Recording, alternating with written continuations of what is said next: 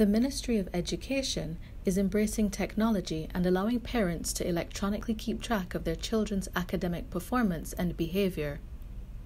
Acting Minister of Education Lucille Moe made this announcement on Monday at the Church of the Nazarene to mark the start of Education Month.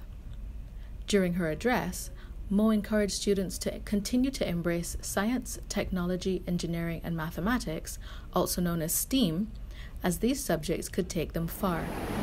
STEAM is an educational initiative that adds the arts to the STEM, which you would remember is science, technology, engineering, and mathematics.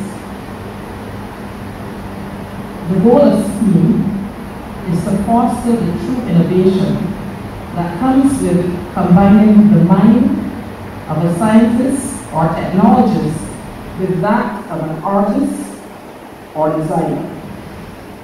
By engaging students through the integration of science, technology, engineering, arts, and math, STEAM aims to promote the teaching of in-demand skills from an early age that mirror the multidisciplinary reality of life beyond school. Moe made the promise that government would continue to reward them on a wide scale through the National Innovation Award Scheme.